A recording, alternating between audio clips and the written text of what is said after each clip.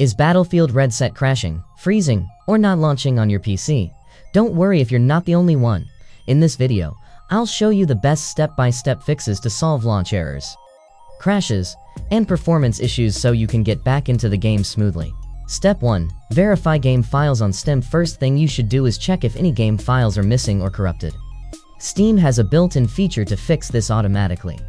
Open Steam and go to your library. Right-click the game that's crashing and select Properties. Go to the Installed Files tab. Click Verify Integrity of Game Files.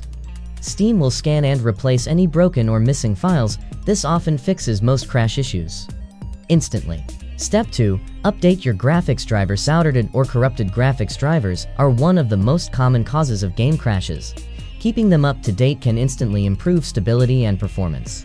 Go to your GPU manufacturer's official website, NVIDIA, www.nvidia.com/download-AMD, www.amd.com/and/support. Enter your graphics card model and download the latest driver for your system.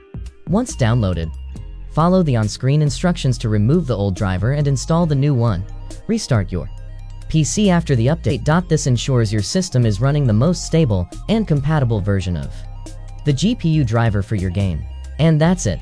Your Battlefield REDSEC should now run smoothly without crashing or freezing. If this helped, drop a like, let me know which fix worked for you, and subscribe for more quick PC game fix guides.